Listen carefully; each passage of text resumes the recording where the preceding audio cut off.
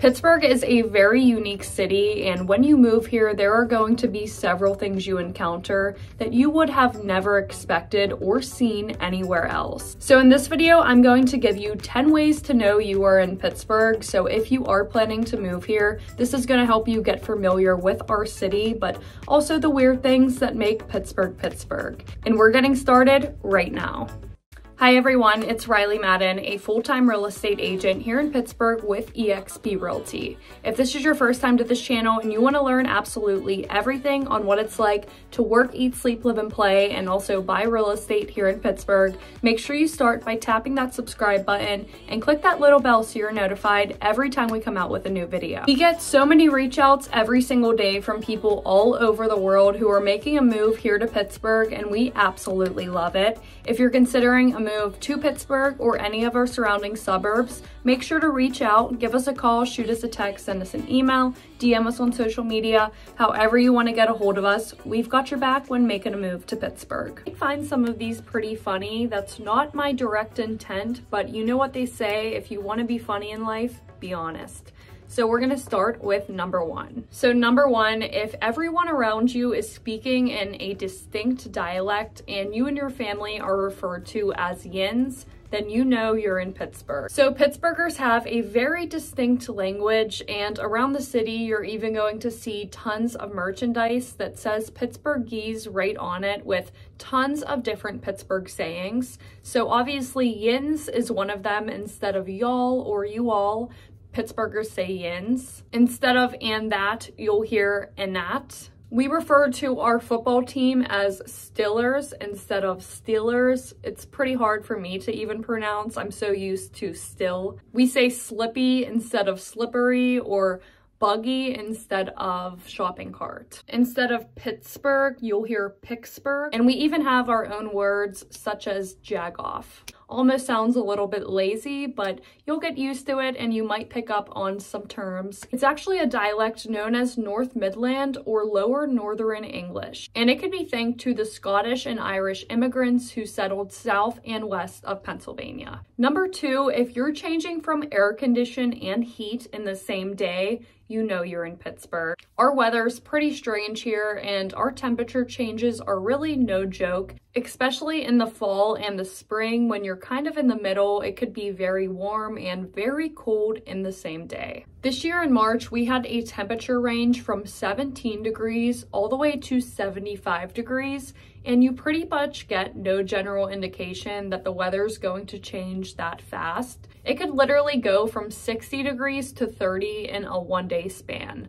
So it's kind of weird. Everyone jokes about Pittsburgh weather just because how fast it changes and how much it ranges from hot and cold, especially in the months like spring and fall when you're already pretty much in between seasons. But the good part is it does clear up our snow pretty fast because the sun will come out the day after or a few days after it snows, so it clears up the roads by itself. But you definitely want to prepare to dress flexible and possibly experience all four seasons in one day. Number three, if even your GPS takes you the wrong way, you know you're in Pittsburgh. No lie, this happens to me and several of my clients, especially when they're relocating from out of state, and here the GPS just does not work well in Pittsburgh. You really have to learn from experience, especially downtown. We have so many different bridges, tunnels, windy roads, steep hills, and just so many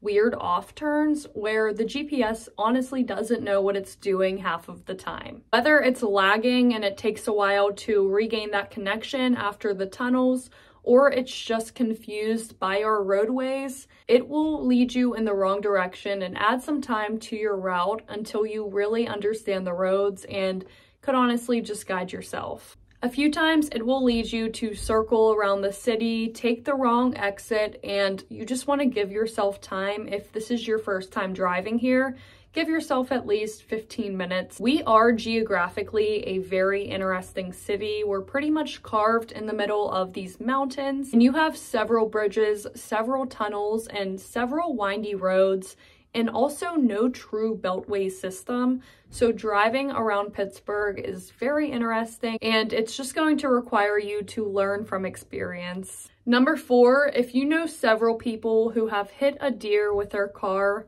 you're probably in Pittsburgh. I know there is a lot of places like this, but I swear Pittsburgh is overpopulated with deer. Even in our city neighborhoods, you're going to see deer just roaming around. It's pretty crazy. And once you get out to our suburbs, even 20 minutes away from downtown, you're going to start seeing a ton of deer, especially at night. I know several people, several of my family members, my friends here, a lot of people have hit a deer and not even being far from the city. On a lot of my showings in the city, we see deer just roaming around in the woods, and my out-of-state clients can't believe it because nobody realizes how naturist Pittsburgh actually is. I'll go on walks, and I live in the suburbs, and on my walks, I'll just be walking along and tons of deer will be just right by me in the woods. We're a very heavily forested city and a lot of our suburbs are very forested. So if you're moving here, just be prepared and be careful when driving, especially at night. And number 5, if you're at a restaurant and you order a salad, the waiter delivers it and it has French fries and melted cheese on it, you know you're in Pittsburgh. It's kind of funny, but it's true. In Pittsburgh, we're pretty much known for being more of an unhealthy city. When you order salads, a lot of the times the Pittsburgh salad is full of French fries and melted cheese and bacon. And our permani sandwich, which we are known for, has a good load of fries on it. French fries are pretty much a staple here. So if you're ordering a salad in Pittsburgh, you want to make sure there are no French fries that come with it. We are also notoriously known for pierogies as well, so there are tons of indulgent food options in Pittsburgh to try if you want to try them. Number 6, if you are viewing properties and there is a toilet in the basement by itself, you know you're in Pittsburgh. We have something called a Pittsburgh potty, so it's so funny bringing my out-of-state clients and touring properties because everyone's just not expecting it. It's not even like there's full bathrooms. A lot of them do have full bathrooms, but some of them will literally have a toilet by itself. And sometimes it looks kind of dingy and creepy, but it's really a thing here. So be prepared when we're viewing homes to see a lot of toilets in the basement. Number 7, if you're buying a house and looking at the closing cost and noticing your transfer tax is higher than probably anywhere else, you know you're in Pittsburgh. We have a pretty high transfer tax in our city limits, and I believe it's one of the highest in the whole country. So it hits around 2.5%. If you're buying one time, it's not too big of a chunk, but if you are buying and reselling, you're paying 5% just in that transfer tax. Now, of course, as soon as you're out of our city limits, it's not the case, but if you are buying property in Pittsburgh, the total transfer tax is around 5%. It's split between the buyer and seller for each transaction, but like I said, if you are buying and then selling both in the city limits, you'll be paying the full 5% for both transactions. So it's a pretty hefty cost, especially when you're up higher in purchase price, and it's something to consider and factor in. So before putting any offers on properties, you'll be able to talk with your lender and get a full breakdown of any city charges, any transfer taxes, and exactly what to expect before purchasing a house. And as real estate agents here, we also give you an estimated closing cost before putting in any offer. You know exactly how much the total cost will be.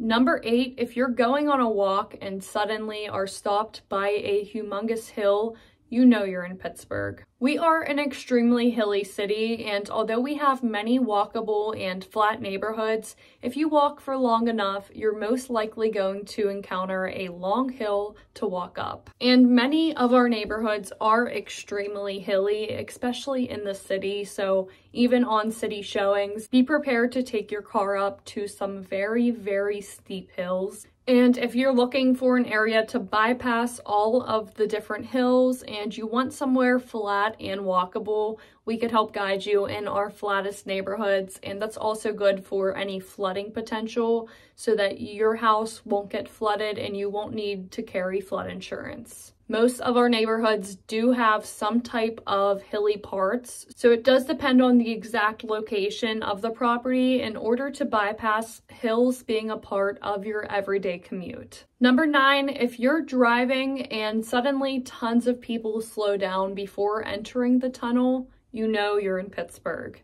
Now, I know people slow down before tunnels pretty much everywhere, but Pittsburgh is so notorious for it because of our many tunnels in our city center. So whenever it's rush hour and people are either leaving work or going into work, you're going to want to at least add 15 minutes for just sitting in. It's pretty annoying and unnecessary traffic, and if we didn't have those tunnels, our traffic would be so minimal. Our traffic's already not as bad, especially compared to major cities. But the tunnels in our city center really add to your commute time, and there are ways to get around and bypass it. Now, a side note, in our North Hills, there is no tunnel. So if you plan to live in our suburbs and want to bypass any tunnel traffic, the North Hills has none, so it's the easiest commute to get to work every day. But if you're going southwest or east, especially during the busy time of day, you're going to be sitting in tunnel traffic, and you'll literally see it wrapped around for a few miles. It's pretty intense, so you either want to bypass that, get in before rush hour. I try to bypass it any chance I get. And number 10, if you're driving and someone is in the middle of the road trying to turn left and blocking the intersection, you know you're in Pittsburgh. We have a thing called the Pittsburgh left. So whenever drivers are yielding and turning left at an intersection, a lot of them will go way far past what they're supposed to and literally just be in the middle of the intersection, blocking other traffic from coming in.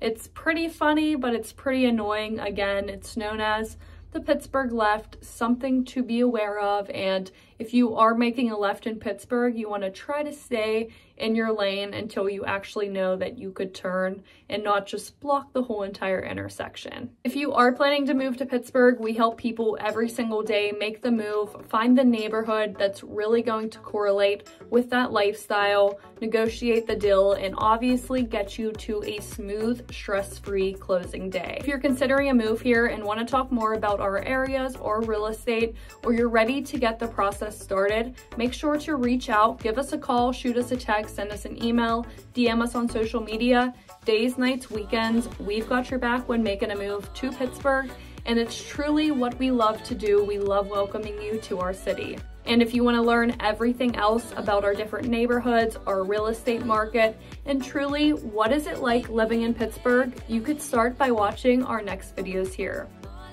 And we will catch you in the next one.